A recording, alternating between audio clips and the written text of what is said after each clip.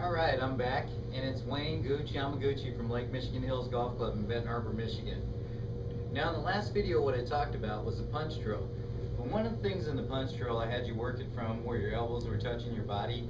And obviously we're not going to try to swing the golf club and keep our elbows locked into our body.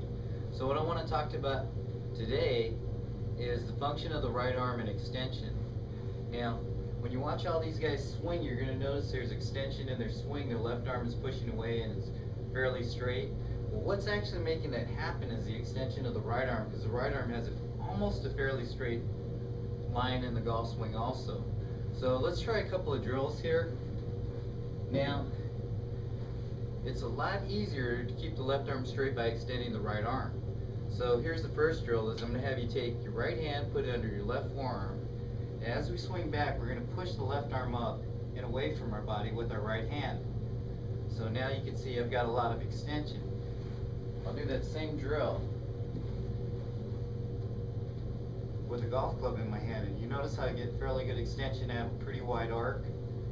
Actually, for a short guy, I'm trying to get it as wide as I can, so you'll notice that all I'm doing is pushing my left arm up with my right hand and keeping my arms extended away from my body.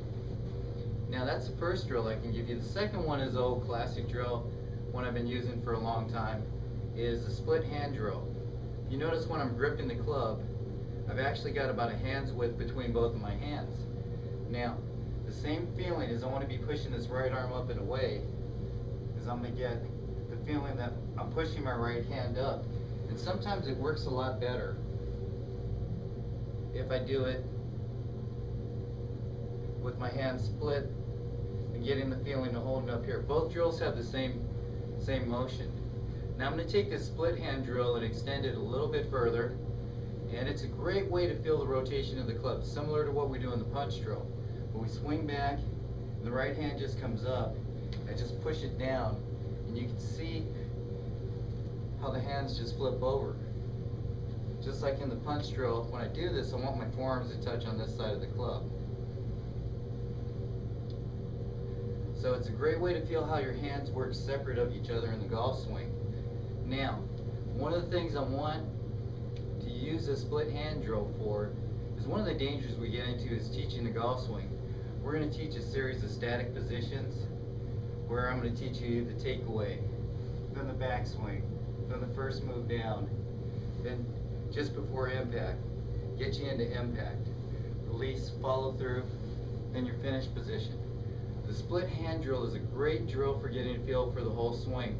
This is something I recommend you all do, is that you make a lot of free arm swings. And what I mean by that is, remember, it is a golf swing. It's not a series of static positions that we're trying to get to. We just move through those positions. The positions is practice, but when we get a ball in front of us, I don't want you thinking about making little stops and trying to maintain position, but just keeping the club flowing through the golf ball. So it's a great way to loosen up too. And I'll take this one step further. It's a great way to build up some strength in your golf swing is actually take two clubs and just swing them real easy, and it'll get you a feel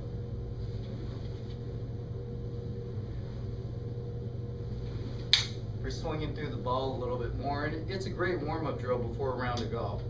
So do a quick review. Is the first drill we're going to work on is putting our right hand under our left forearm. As we swing back, just feel the right hand pushing the left arm away from the body. We can also do that with a club in our hand, just to get a feel for the extension in the golf swing. And the second drill, just want to do it just like we're doing the punch drill. We're going to split our hands, just practice swinging the club back and forth. And what you're going to start to feel is how your hands actually work in the golf swing. And as I'm doing these shorter swings where I'm going about waist high to waist high, I want to feel my forearms touching at this point. Now, this is a great way to practice pitching. Probably one of the more basic swings you're going to do. It'll help your short game a lot. And then the other thing we want to do is make sure we take some full swings. Just get used to making a full motion in the golf swing. So this is a great drill to work on, the split hand drill, and I recommend highly that you consistently practice making a full motion in your golf swing. You can work on the positions, but once you get that ball in front of you, it's just one single motion. So I'm Wayne Gooch, Yamaguchi, Lake Michigan Hills Golf Club, and that's the third video, the function of the right arm and extension in the golf swing. So I'll look for you in the next video, and you have a great day. Hit it straight.